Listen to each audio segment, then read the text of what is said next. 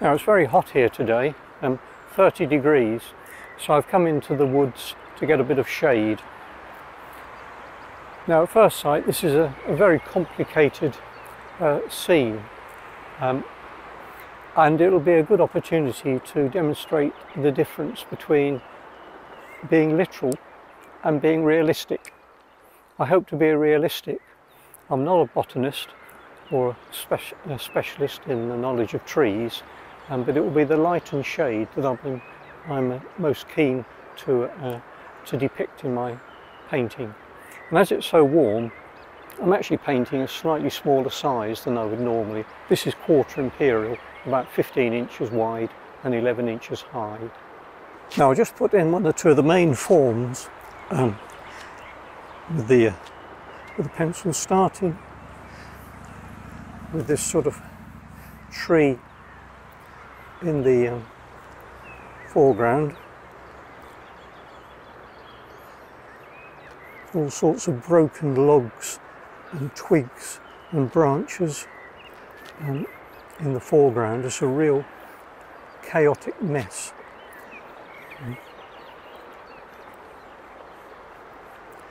Now the ground slopes down from the left to the right, and that's quite an important feature to try and get hold of. And the trees go back into the distance, and obviously I've got to do a fair amount of elimination and simplification here.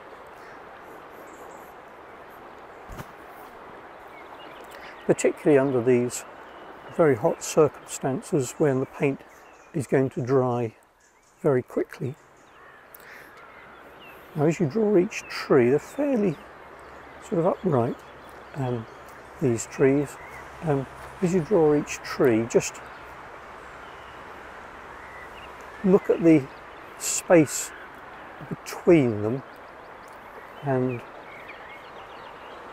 try and get a slightly uneven, chaotic feel to the picture.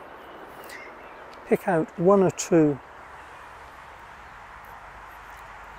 logs and colours within the painting which will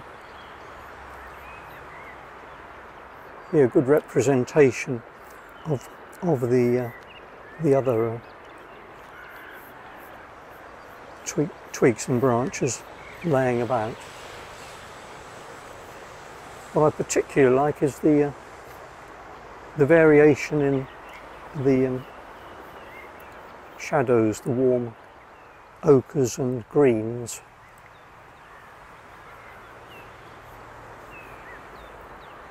Very few branches, these are all quite upright trunks of trees, and there's very few branches going out of the sides of these conifers.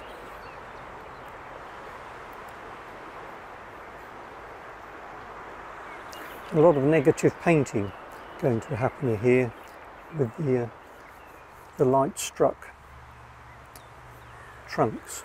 So it's a case of forcing out the trunks against the darker background.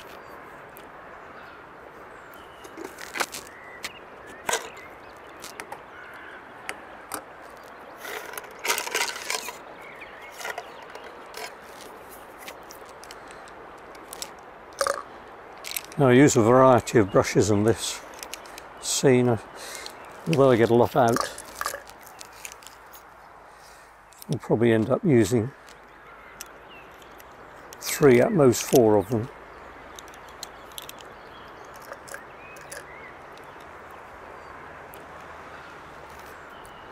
Now because it's such a hot day,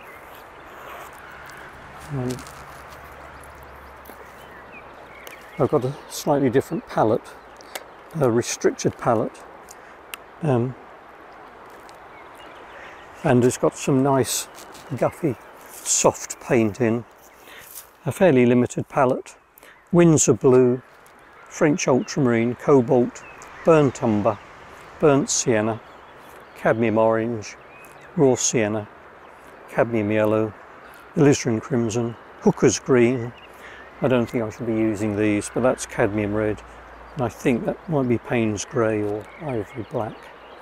But it's very important to have nice guppy paint, because even on warm days you'll find that there's nothing worse than the paint drying in the palette and then you're scrubbing away. Right, well, let's sort of make a start.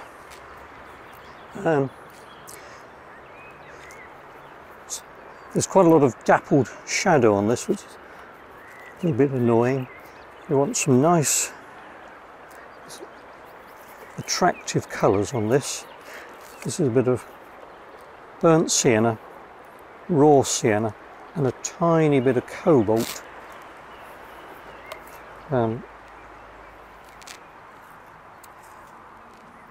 Let's get these colours through here. I'm going to paint round the trees and keep changing the colour. I'm now going to add a little bit of cadmium yellow.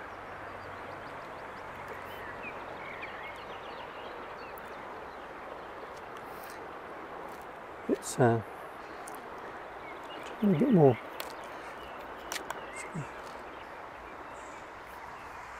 bluer through there.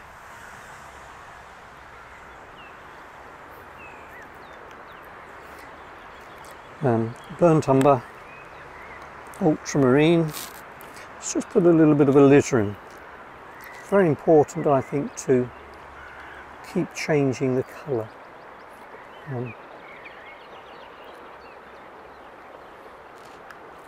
What comes down here on this side. Now there's some really bright green. So this is a bit of hooker's green and cadmium yellow and a bit of raw sienna. Don't try and paint every little leaf. Keep screwing your eyes up and look at it in terms of masses.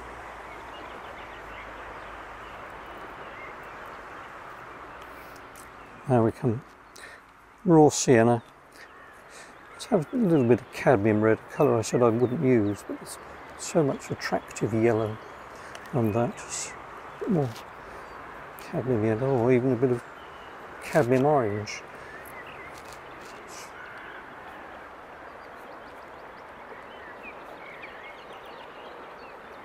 Raw sienna, sorry, burnt sienna.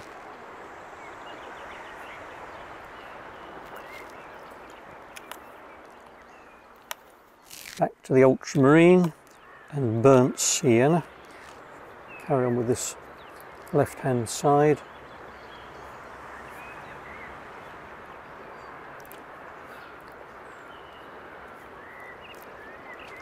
Now there's bound to be little flecks of white.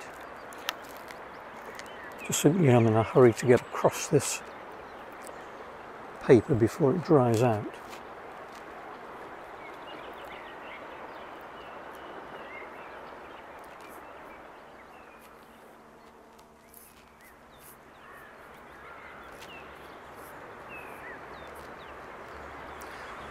Hold the brush at the handle end so you have a nice free brush stroke. Right, I think I'll just establish this tree in the foreground first of all. So some Windsor blue and burnt sienna and a bit of cadmium. It's fairly dark actually when I compare it with the other tones. And like many trees, the trunk is more green than brown. Let's start at the top where it's in shade.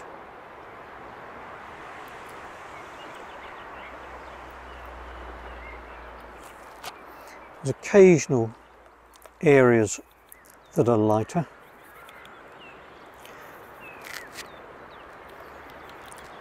Raw sienna and a bit of hooker's green here. Let's change it as we come down.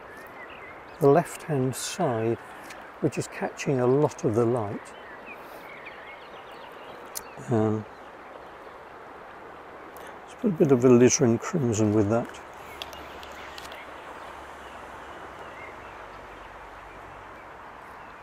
And of course the shadow on the left hand side, if I go back into that with thicker paint,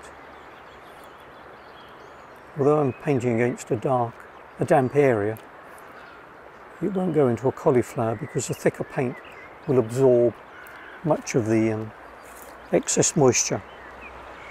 You only get cauliflowers when you go into damp, wet areas with a brush loaded with a more dilute wash. Quite a dark green at the bottom here, sort of a mossy green. Try a bit of cadmium orange there.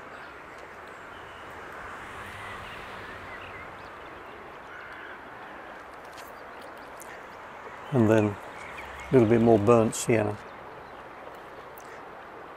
It's important to try and join that up to the rest of the picture, and have some sort of indication of the shadow going across here. Then I'm simplifying it a bit and squinting at the same time to stop myself being distracted by all of the branches. There's another bits of log here.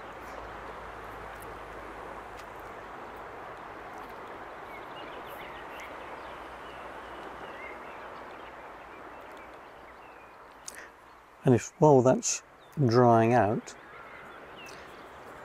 cobalt and burnt sienna, we can probably just indicate a little bit of texturing with thicker paint. Still a bit damp, but just a bit of thicker paint just to indicate some sort of texture on the of the bark on the tree. Keep the detail, or confine the detail to the light struck areas, because it's all got a bit lost really in the darker areas in the shade. Just widen that base a bit. And let's just have one little shadow across like that. That's slightly invented, but it helps. I have another one there. It helps. Perhaps down there, I can't resist it. Shadows from other trees, they're like the braces on a fat man. They indicate that the tree is round. and it's a cast shadow rather than a shaded side. Now I feel a little bit more encouraged now I've got that tree in. So let's go for some of the other trees. I think the important thing to try and bear in mind is keep each tree as individual as you can. Very tempting to paint, get a tree trunk mixture and then go around and colour in all of the trees. That would be a mistake. It's quite light, that. Let's put a bit of alizarin crimson just for the fun of making it different. These ones are further into the distance, so I can sort of simplify those. And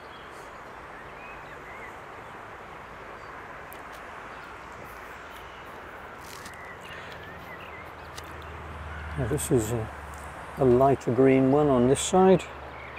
It's a bit of a cadmium yellow to make the green a little bit lighter.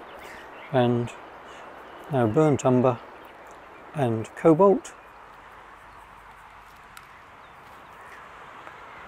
Oops.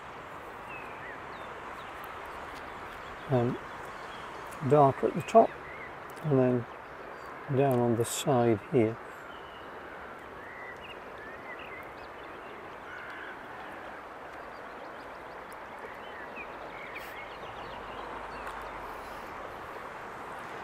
And with some burnt sienna and cadmium orange, let's just indicate a little bit of shadow that casts down there.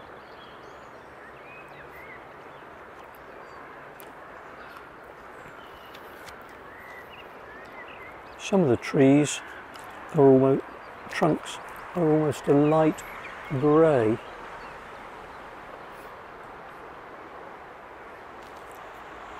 Bit of burnt umber and ultramarine,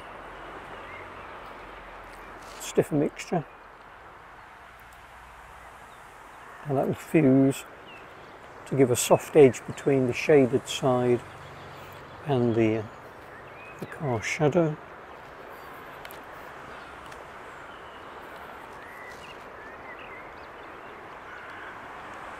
And by indicating some sort of shadow straight away,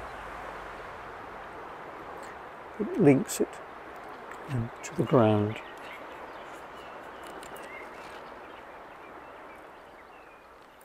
Obviously the ones way in the distance won't have the same detail of light and shade on them.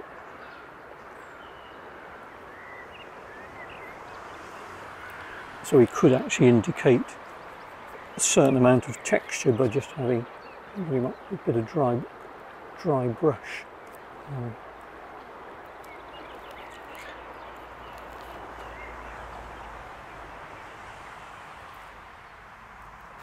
I'll put some light and shade on this side, a bit dark at the top.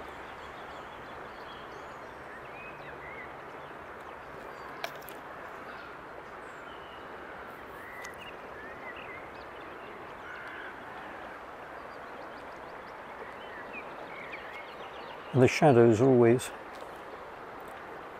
very useful in how they go from one side of the tree behind.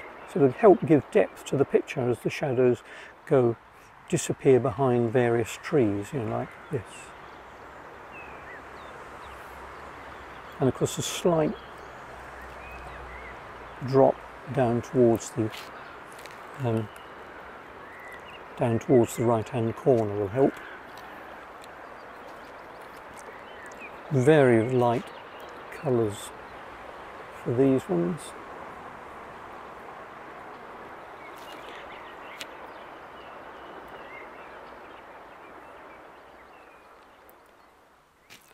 Some of them are a little bit warmer colour.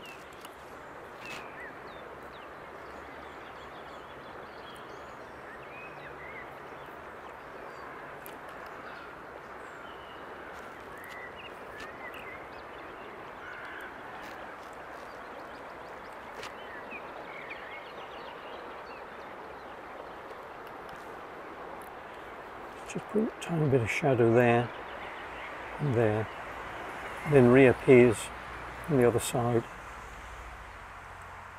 and is gradually lost in the green bracken.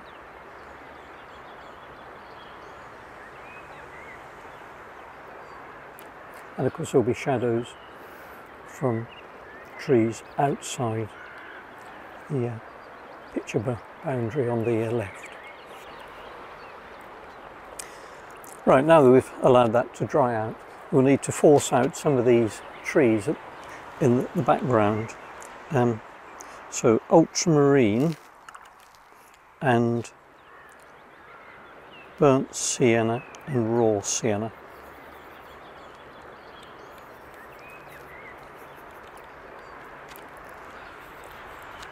It's alternately dark, light and green in places. Can't see any sky, so let's start there and there.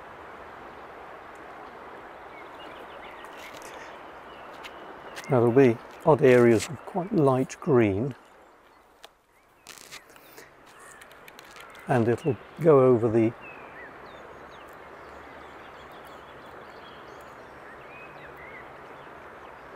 some of it'll dapple, go across these tree trunks.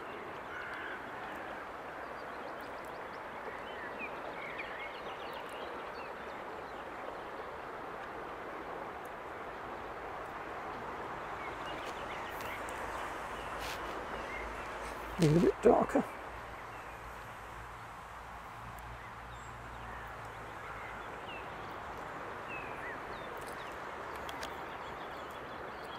I'll keep that light there because I'm coming up against a dark area there. A bit light there. There. Then back to a little bit of darkness, put a bit of blue in it to help suggest distance.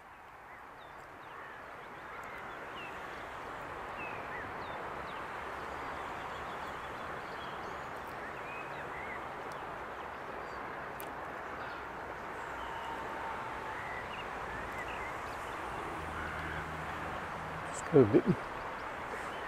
Just tidy that up a bit so it's a little bit more careful with the edges. Keep them nice and straight. I want it to look loose. That's not the same as being careless. So I still want them to represent trees.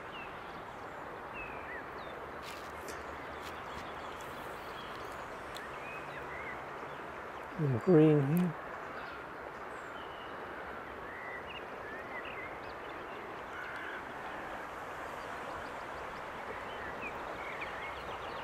If you do paint on one side of the tree, then try and paint on the other side at the same time, so it doesn't look as if there's a change in the background behind the tree. You know, if there's any changes, make them out in the open.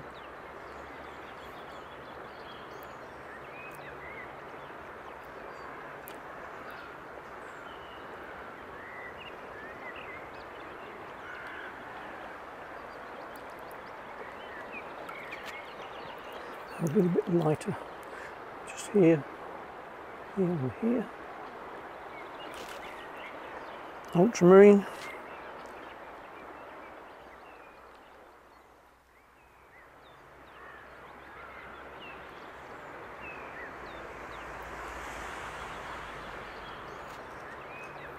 A bit more ultramarine.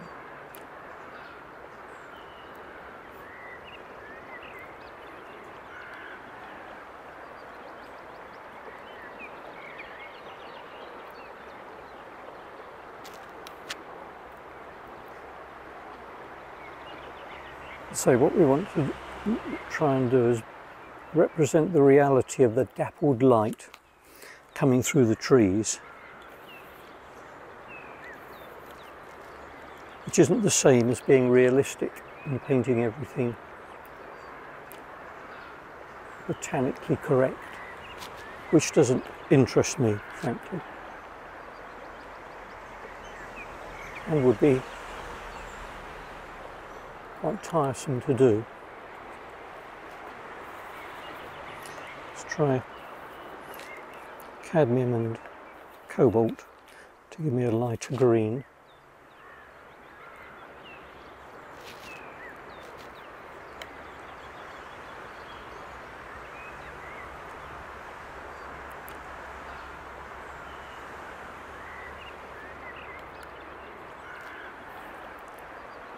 Cobalt, that dark mixture, a bit more burnt sienna.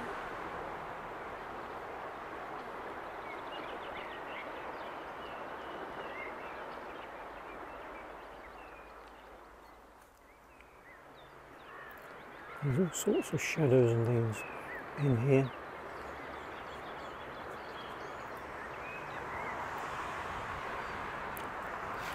Particularly dark way in the corner there, so some Windsor blue and burnt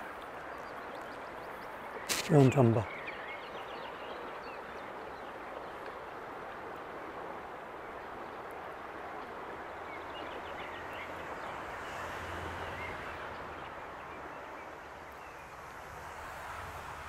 Now where there's one or two little light branches, you can often just use your nail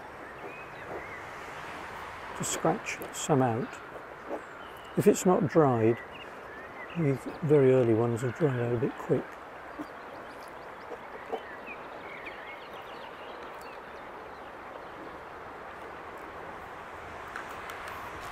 Now, come down .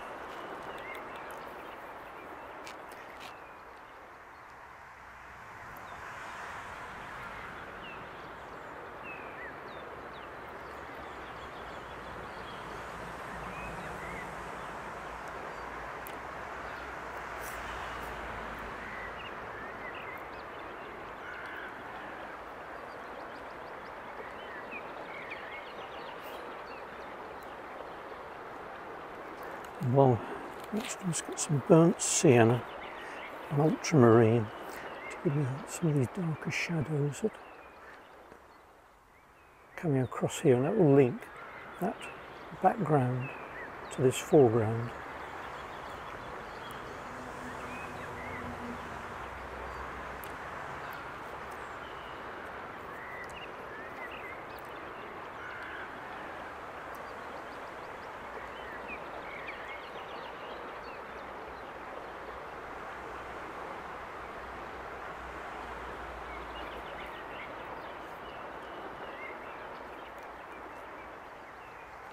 With a dry brush.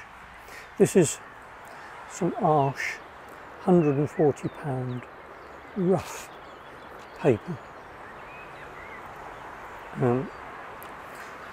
When it's very hot, you need a paper with a reasonable size on the surface to retard the drying. Absorbent papers in hot weather are very hard to paint on because so much of the moisture is absorbed into the paper. Anything left very quickly evaporates. So you want the maximum moisture on the paper to delay the evaporation to keep the paint workable. Right, well, I think we'll set about some of these long shadows from the left-hand side to the bottom right-hand side, which will give me not only the direction of the sunlight, or reinforce at least the direction of the sunlight, but also indicate the contour of the land as it falls away. Right, now this is mainly ultramarine blue and burnt sienna. Tiny bit of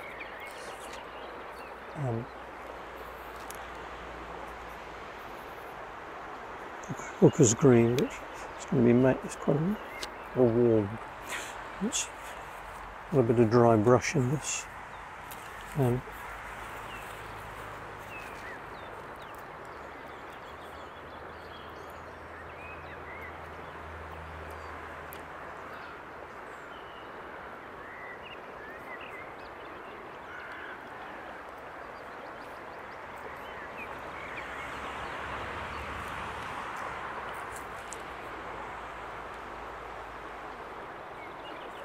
hooker's green and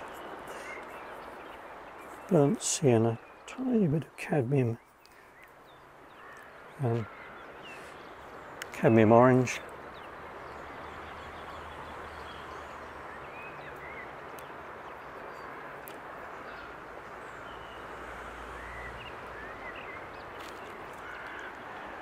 Cadmium orange, alizarin crimson.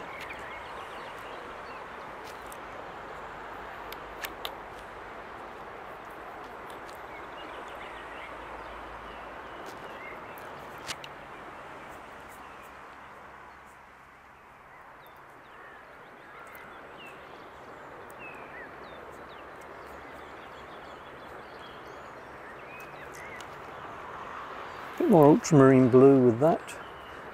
Very strong.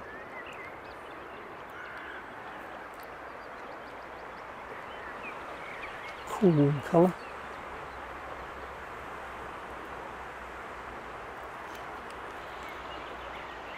Let's make it a bit darker there to set up the light on the side of that.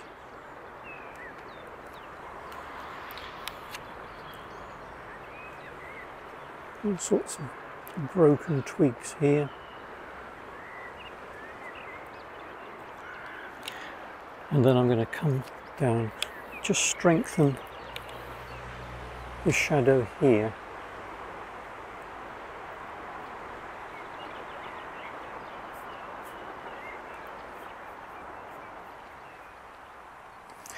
Now I don't feel I've got that the side of this tree dark enough. So I'll just restate that.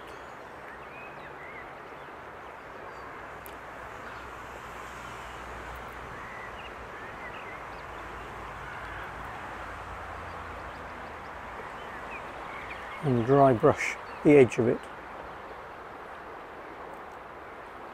That's better.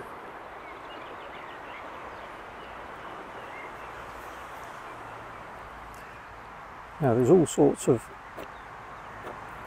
broken twigs in this lot, some of which we can scratch out.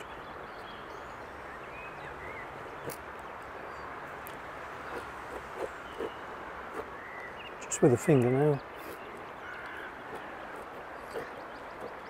It's sort of giving the picture, making it a little bit more untidy.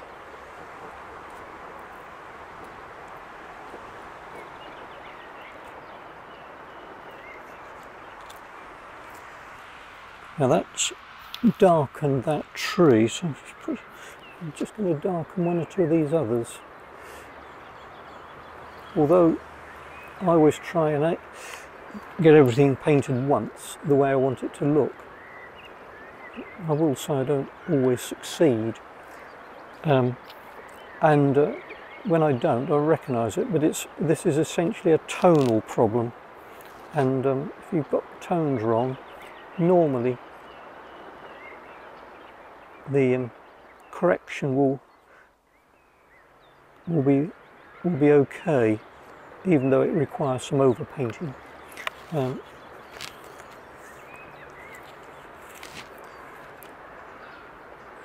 It's overpainting with a lack. I would say overpainting for what I call a good painterly reason is usually you can usually get away with it. I'm going to darken just odd little bits of this through here,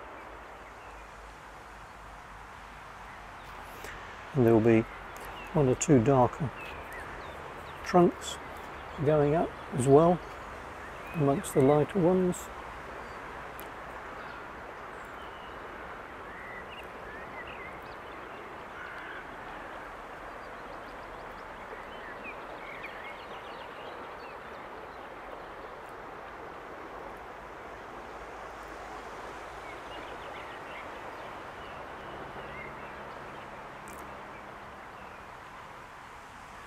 It's a good idea to sort of do some darks against lights, lights against darks, to get that sort of pattern of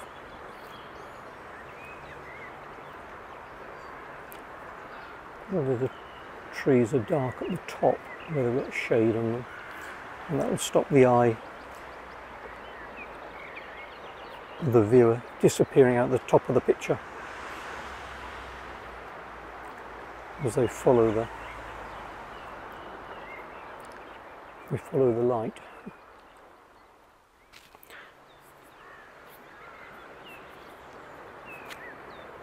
All sorts of twigs and branches.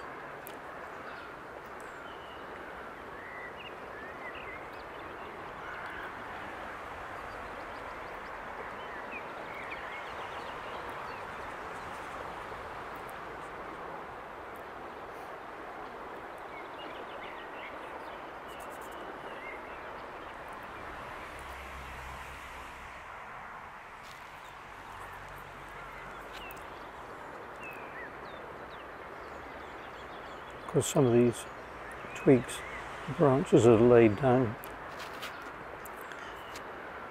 or fallen down I should say, they'll be dark against the light.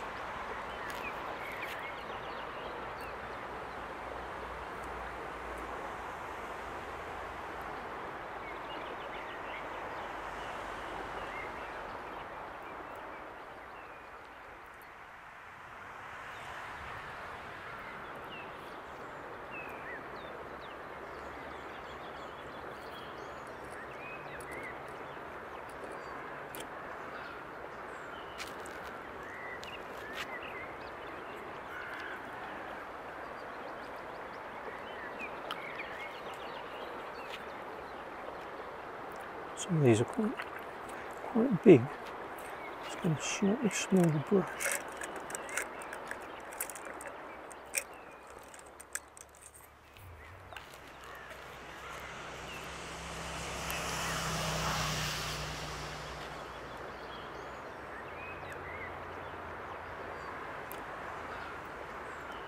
And of course the way to get depth in your picture is to have one thing in front of another.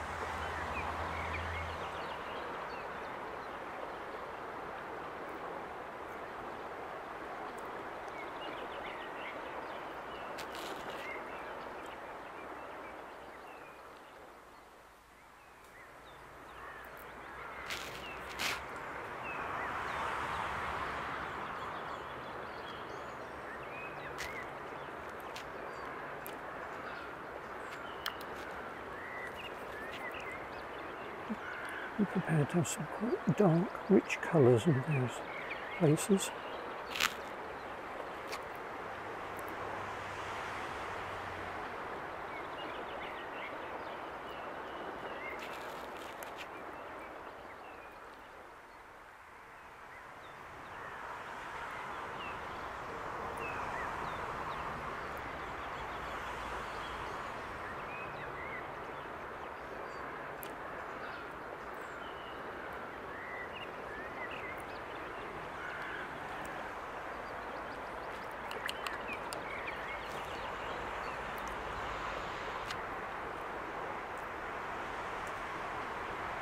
Now this is a little bit of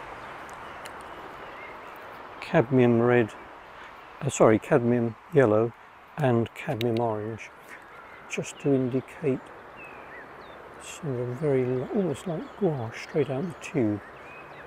Get that light in various places.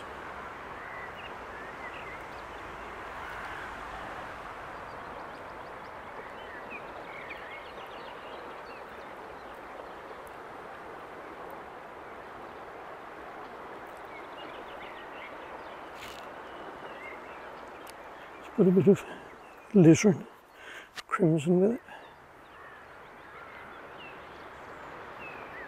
and a bit of hooker's green and cadmium yellow, and just to get one or two little specks of light green.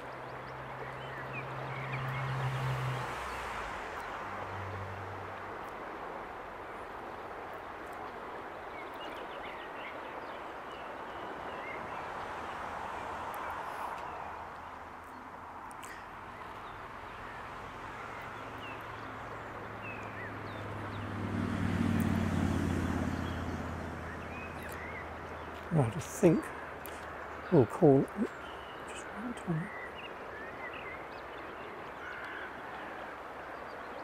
think we'll call that a day. Well, I hope that's encouraged you to have a go at these perhaps more intimidating and complex scenes, but be ruthless in terms of simplification. Keep squinting at the subject to eliminate all of those unnecessary details, and remember not to be too literal. This is an important distinction, but be realistic. And the realism here is the dappled strong sunlight coming through the trees, bouncing off the trunks and making these nice long cast shadows. I'm not sure I've necessarily caught them successfully, but I've had a go, and it's been a pleasant morning despite being very hot. Thanks for watching.